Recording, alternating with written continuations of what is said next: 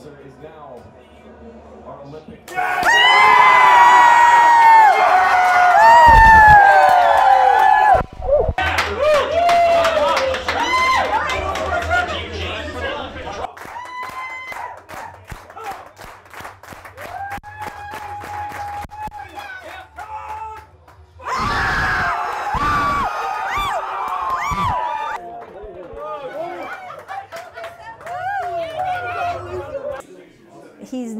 He's never wavered. He's hung in there, injury and no, and I couldn't be more proud.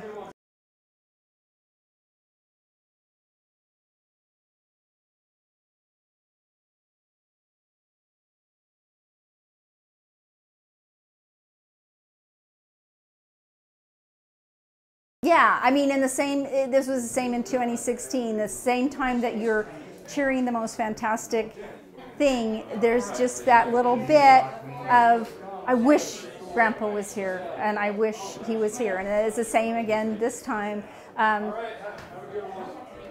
Yeah, it's that you know that he's watching from, they're both watching, and my mom too. They're all watching from their place in heaven, and maybe they're all together doing it. So. Oh, that's beyond. Oh, I'm so happy for you. You worked so hard. There's going to be enough. You can see he gave up a lot of room on the board. That's hard to. It's hard to. And then to deliver on that stage. The stage is so hard to deliver on, and to see what he's done over and over at this level, it's just incredible to watch. So incredible sense of pride.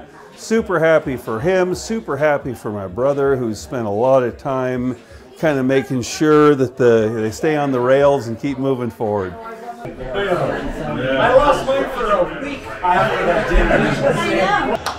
In the men's high jump, see what Weir can do.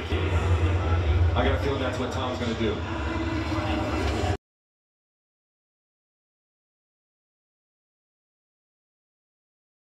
That's just how Ryan is. He had a very special bond with his grandfather. And when his grandfather was real sick, and he's been sick for a while, Larry his granddad had Parkinson's.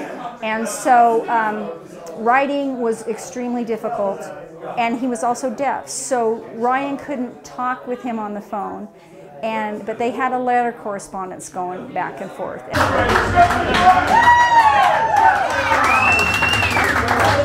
In Rio and winning the gold medal in 2016. So 8.